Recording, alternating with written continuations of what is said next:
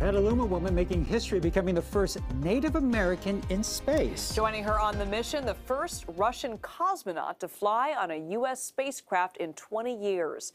Bradley Blackburn has more on the launch and the rare moment of cooperation between Russia and the U.S. It was a picture-perfect launch carrying a crew of 4 from sunny Cape Canaveral to the International Space Station. There we should see that second engine begin to ignite now. You got 3 rookies that are pretty happy to be floating in space right now. On board the SpaceX Crew Dragon capsule, a historic set of passengers, including Commander Nicole Mann, the first Native American woman to go to space, and 38-year-old Russian cosmonaut Anna Kikina. We will do our job the best way. She is the first cosmonaut to ride aboard a U.S. spacecraft in 2 decades, and it comes with strained relations between the U.S. and Russia over the war in Ukraine. Before launch, crew members said it hasn't been a distraction.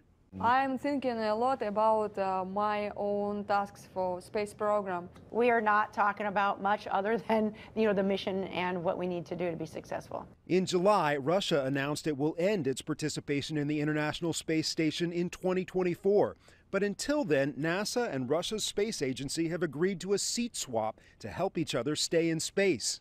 We can continue to support each other, to help each other, and to be a good partner to each other, like the best buddy system. A rare chance to leave some problems on Earth Let's do it together. and work together in space. Bradley Blackburn, CBS News, New York.